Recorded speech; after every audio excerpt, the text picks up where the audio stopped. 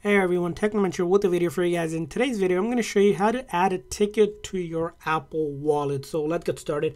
Now, there's a couple different ways to add a ticket to your wallet. Now, the simple and the easiest way to do it is finding the ticket on either your email or the app that you have. So if you have a ticket for a concert or event from Ticketmaster, open the Ticketmaster app. If you have it for any airline maybe ticket, open up that Airlines app that you have. Basically, I'm going to do it from my email here, but it's going to work the same exact thing. Once you find the ticket here, you're going to look for this button, which is going to say add to Apple Wallet. It will be an option available for you.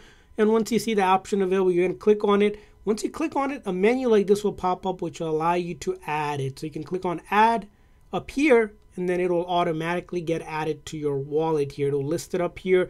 Now, if the ticket expired, it will show up down here. This one happened to expire, but as you can see here, it shows up right here, and we have the ticket on our Apple Wallet that we can use. So that's going to be method number one. Now, let's say you didn't get an email, maybe you have a physical copy. There's another way to add any ticket, which is going to be using this option here where you can click on Get. So if you click on Get here, it gives you the option to find apps for wallets. So if you click on that, it'll give you all the apps that have it. So as you can see here, it'll take you to an app, and then you can get that app that you need, and you can get it from that app itself. So if it's a shopping one, maybe a ticket or event, you can get it from there.